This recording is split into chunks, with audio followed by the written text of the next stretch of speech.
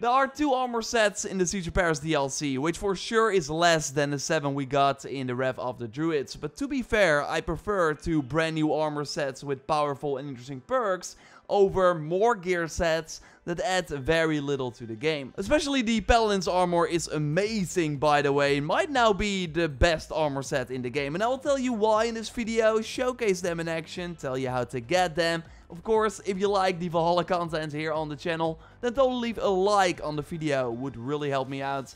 And let's go. Helix credit pack giveaway for 2,300 credits, of course, in the pinned comment. So click that to participate and be sure you are a subscriber of the channel before you participate. The winner will be announced the next week, so good luck. By now you likely are aware that you can get the new Reaper armor through the Rebel system, right? You actually get the bracers for free after reaching rank 3 of this infamy system and can then buy everything with the new Denier tokens you earn from these missions. The torso is 750 at level 4, and you can buy all the other pieces already before that. When you get the set for the first time on the silver rarity, you have a face mask, which I think looks awesome with the rest of the set.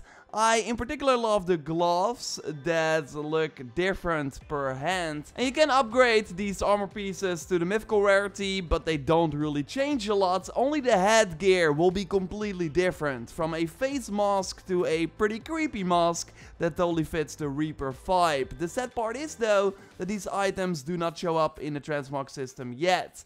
So if you like the face mask more, then you cannot revert back to it. I'm sure they will fix that in the future, but for now it's good to know that you'll be stuck with the mask after the upgrade. The first perk of this armor set is already interesting, giving you 15% health back on an assassination without a cooldown. So really, the Thorn of Slumber ability is your best friend with this set, as it will be nice to sometimes put enemies to sleep and then kill them for some instant health back. Because of course, when you are a stealth player and are like sneaking through a camp with full health, getting health back is not really needed.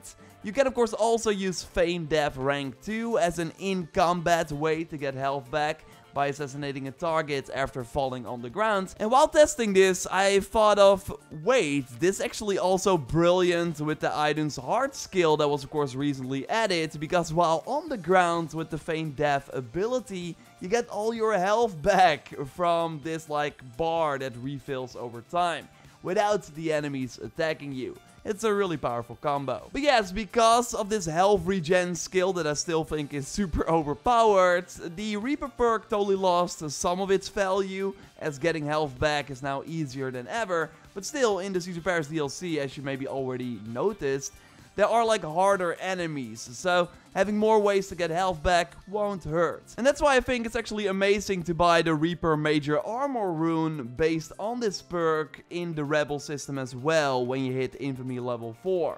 So then you can get health back while wearing other armor sets by putting this rune on the chest of that set. Like here you see me rock the Brigadine armor, and I also use Thorn of Slumber, get health back by assassinating an enemy. It's totally more useful than many of the other major armor runes in the game. Going back to that Reaper set, because it also has a second perk, namely time slows down for longer when spotted by an enemy. For comparison, here we get alerted when wearing the new Paladin armor, which I will go way more in depth on in a moment. You got around the 2 seconds to react here before the combat begins, which of course is the same with other armor sets. While same spot with the Reaper armor gives you almost double the amount of time to get an advantage on the enemy. And in that extra time, you can of course perform an assassination before the combat begins, or use your bow, which might be even smarter. Like you got all the time to perform a charged shot with the Hunter's Bow, or you can even hit weak points of 2 enemies in that window. So it's basically a free focus of the Nornir in a way.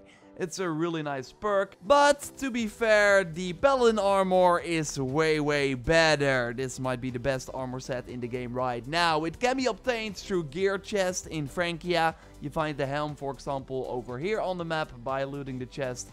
The pants are even easier to get. It's in a tent over here on the map. But usually the chests are a bit better hidden, like the cloak, as you find some keys first. it's over here on the map. You find the other 2 pieces in the second part of Paris, which you will go to for one of the main missions, but I think you can already like climb over the wall to get it earlier than that.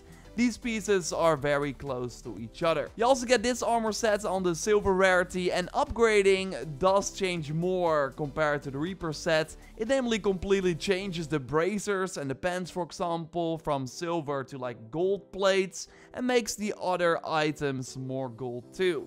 Although again, you cannot revert back to the older versions because the transmog system doesn't seem to work with the new armor sets yet, so keep that in mind. I do love the look though. This knight style armor really fits the perks on the set, although I got another fun playstyle which I will share in a moment too. And I say perks, but you can ignore the first perk, as 5% more stamina consumption and 50 more melee damage is not really noticeable. Here I do that special offhand combo with the scythe, with the paladin armor, and it takes like 7 seconds to empty my stamina bar here. And now with another armor, same combo, it's still around the 7 seconds. And here I hit dummies without the paladin armor, so 60, 74, and 81 damage. But now same dummies and with the paladin armor, so with 50 extra melee damage, you still see the same exact numbers. So now it's really all about the second perk you get for wearing the full set.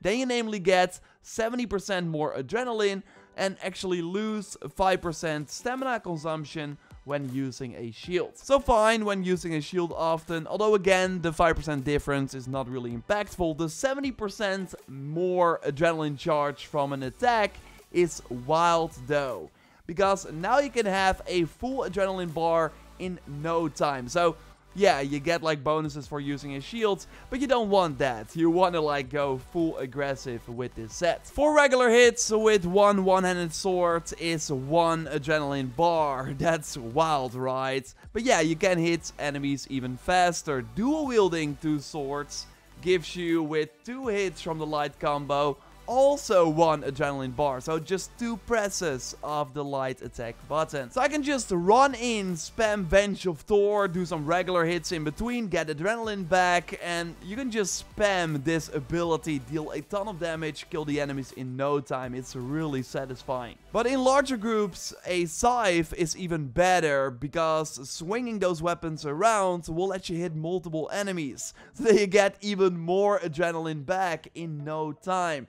So they can also spam the Venge of Thor, for example, which with this weapon is also really powerful. Yes, we tried it also in combination with that amazing flail, the Frost Rune that was at Reda once for even more adrenaline gains, but it's kind of an overkill at that point. I already got many build ideas, by the way, with the stats, and I cannot wait to go more in depth on them soon. I already mentioned it before though, but don't upgrade the Golden Flame ability to level 2.